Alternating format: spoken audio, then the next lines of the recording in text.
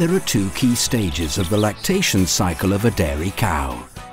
The first is calving, at which time around 50% of freshening cows suffer from subclinical hypocalcemia.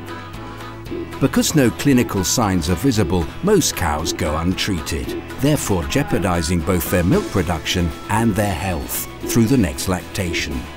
By managing clinical and subclinical hypocalcemia effectively, Bovikalc allows all freshening cows to remain healthy and to achieve the milk-producing potential. Drying off is the other key stage of the lactation cycle. Although drying off is a procedure carried out to improve udder health and to prepare it for the next lactation, if not carefully managed, it can have a negative impact on both.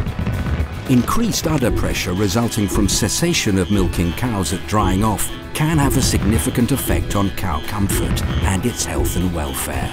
By helping to reduce milk production and udder engorgement, Bovikalc Dry offers a healthier drying off for all your dairy cows. The Bovikalc range.